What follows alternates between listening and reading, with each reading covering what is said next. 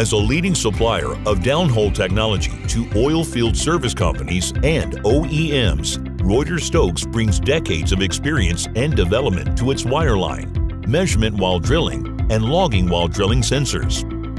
Deeper drilling requires customized tools that can handle harsher downhole conditions. These high-quality designs ensure durability and continued performance in high-temperature, shock, and vibration environments.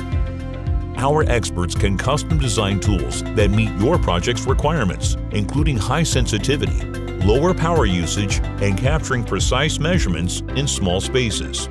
We also have a catalog of off-the-shelf products for those who value speed over customization.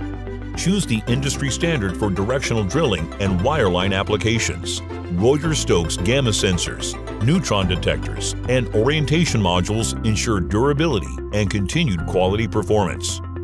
Unplanned downtime in oil and gas exploration is costly, so we design for maximum uptime between calibrations with a longer overall sensor life.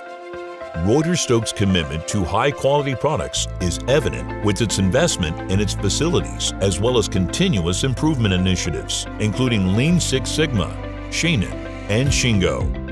Our investment in dry room really starts around quality of our product. With a sodium iodide crystal, sodium iodide crystals in a normal environment would melt.